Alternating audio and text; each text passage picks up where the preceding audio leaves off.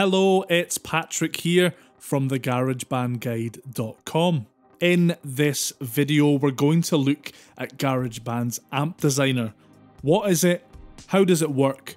And how can you use it to make your guitars sound awesome?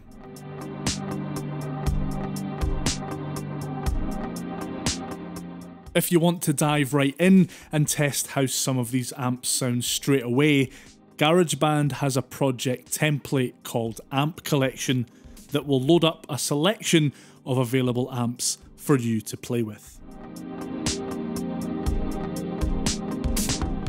You can also select the record guitar or bass audio track when adding a new track to any project.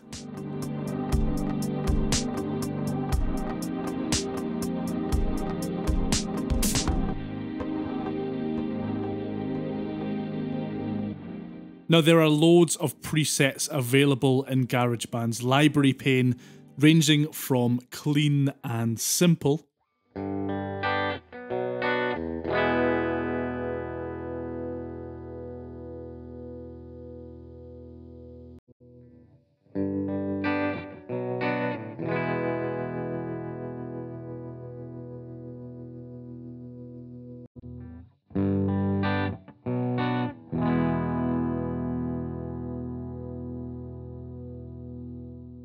to face meltingly filthy.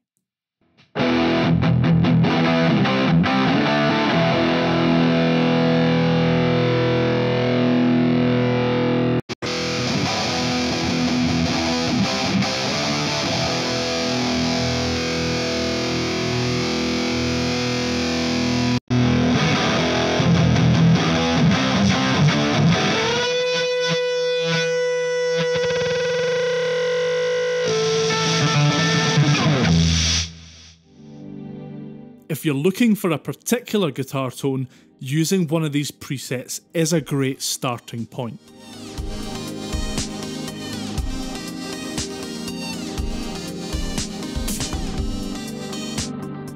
Now, to access the amp designer itself, you'll need to open the Smart Controls window. You'll see there are some smart controls available here. I'll come back to these in a sec. For now, click on the small amplifier icon in the top right corner of the Smart Controls window to open the amp designer. The display here will vary depending on which amp you've selected. I'll stick with the British combo for now. Up at the top left of the amp designer window, you'll find even more presets are available if you need them. So the gain knob here obviously controls the amount of gain applied. Now, it's linked to the gain control in the Smart Controls window, so you'll have the same gain level in both. Your EQ controls here are the standard bass, mid and treble you'll find on most amplifiers, though you can change the characteristics of these EQ controls by selecting from the list that appears when you click on EQ above the knobs there.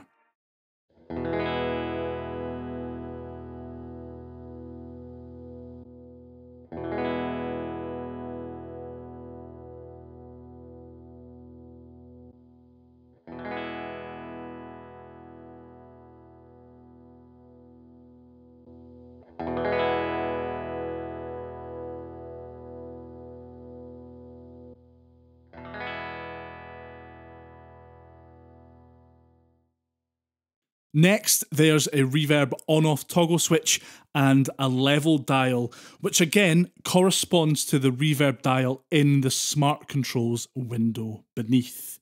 You can also select from different types of reverb here.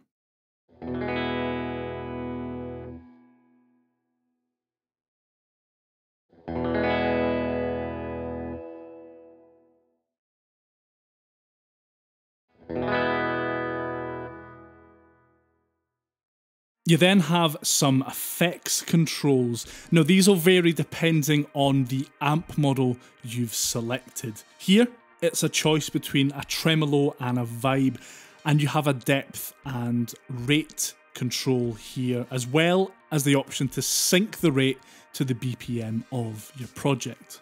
There's a master volume control here as well.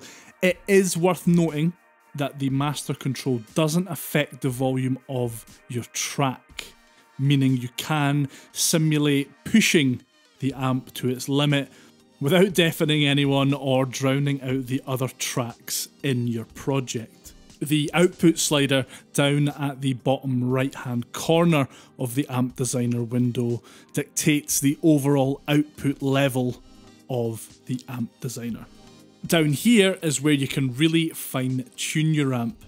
The model menu allows you to select from over 24 amp combos, from unofficial approximations of Fender and Marshall amps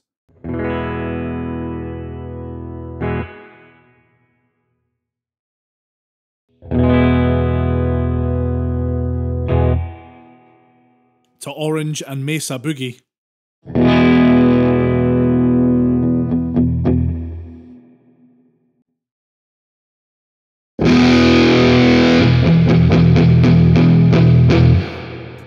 There's something here for most every genre you can imagine. Now you can even customize things further by choosing a specific amp head and cabinet combo separately.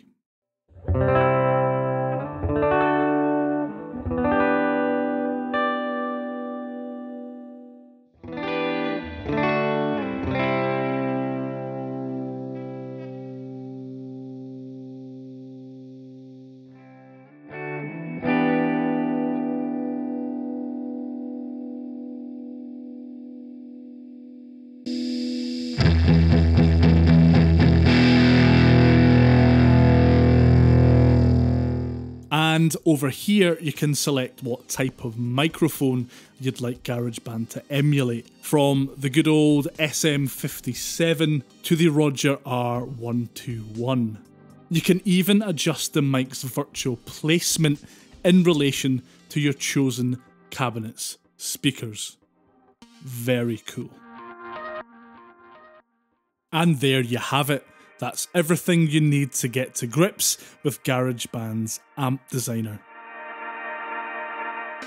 If you like this video, then leave a like, it really does help and I really do appreciate it. Subscribe if you haven't already, and make sure you come and check out the garagebandguide.com for more great GarageBand tutorials. Bye for now.